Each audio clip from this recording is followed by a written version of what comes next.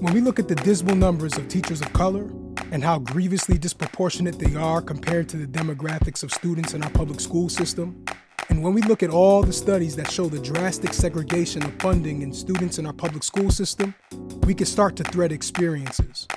Who are the professionals that must suffer with the pricks and punctures that come along with the weaving of these histories into our present?